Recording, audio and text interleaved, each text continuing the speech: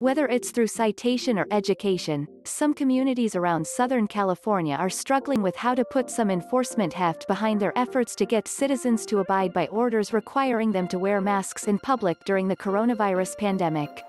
When non-uniformed staff or volunteers are tasked, some have faced pushback, even threats. But officials have grappled with whether it's appropriate to devote law enforcement's time, resource and personnel to the effort.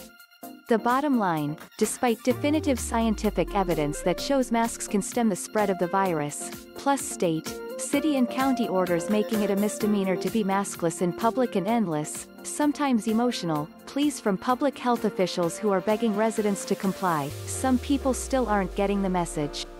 It's not a majority, most officials said, but enough to cause alarm, particularly with the pandemic pushing into its most severe and deadliest wave yet. In Pasadena, officials tried enlisting the help of volunteers to hand out masks and educate the public. The hate mail started to flow as soon as the program was announced. Pasadena spokeswoman Lisa Dadarian said staffers have received direct threats via email and indirect threats on social media. That includes several people who suggested the volunteers would be attacked if they tried to enforce the mandate, though that didn't come to pass over the program's brief tenure. At this point, we're re-evaluating how we'll be out enforcing it and which personnel we'll use in the field, whether it's at our parks, the Rose Bowl Loop, Old Pasadena or anywhere else people are gathering, she said.